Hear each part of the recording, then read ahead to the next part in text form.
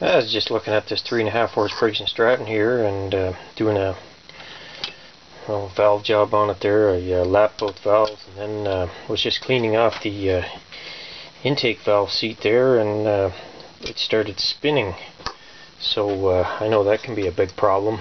Eventually it can bore its way right down in. I have one block that did that, so I got a flat blade screwdriver out there and was able to pry the seat out.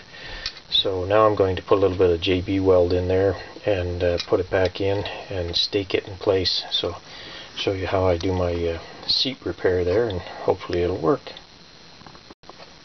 So I've got the JB Weld in the valve seat there.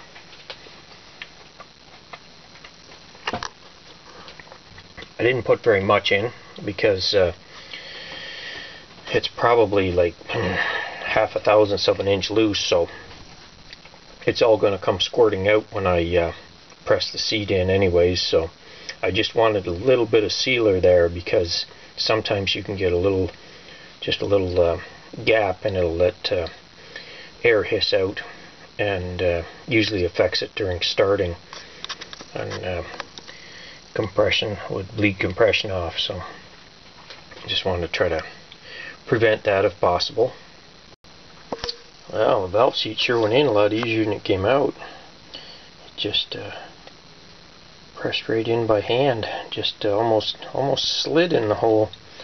So then you make sure that it's seated, and as you can see there, most of the JB Weld has come out.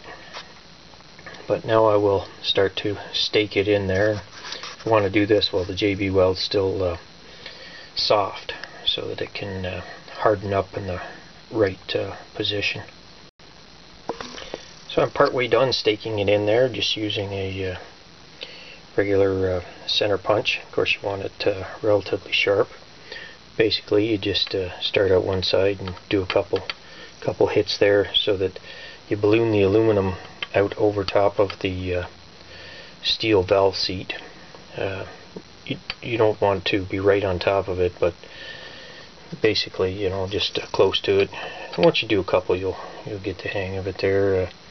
You see, and then just work your way around about every 1/8 inch spacing or so, and just get enough of them there, and hopefully when you're done, it'll stay put. Well, there, I've done as much as I'm going to. I'm not going to do any in the area between the valves there. It's pretty close, and I just don't think it needs it. Now I need to wipe the excess JB Weld out of the seat area there, making sure I don't get it anywhere that I don't want it. But I imagine this engine will run just fine. I'll be testing this engine on an upcoming FrankenBriggs project there, so I'll let you know which one it is at that time, so you can see the results. Just wanted to mention one more thing. The reason I've done this is that the valve seat will rotate around as it gets loose, and it can eventually bore its way right down into the block. And once it gets, 16th inch clearance, or could be less, it'll just start vibrating around in a circle, and compression will leak out past it. It'll get to the point where the engine probably won't even run. That may have been why this engine was in the scrapyard, and as I say, this one wasn't what I would consider extremely loose. So if you get to it before it's very loose, you can save the engine, because once it's bored itself oversized, the engine block is pretty well done.